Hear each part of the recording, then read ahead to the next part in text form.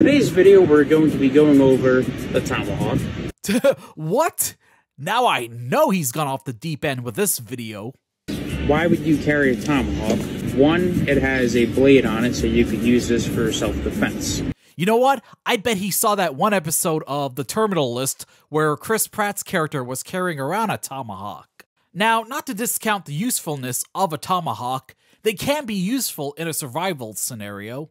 I don't know if Special Forces would carry one, but I definitely know that your average grunt would not be carrying around one of these things. I mean, they're already carrying enough shit as it is, and this video is clearly aimed at the average grunt. You can also use this as a pry bar. Now, there are different models of tomahawks which can be used as a pry bar. It's just that he doesn't have one of those, so yeah, you failed at that. And that's a quick little video on why you should carry a Tomahawk.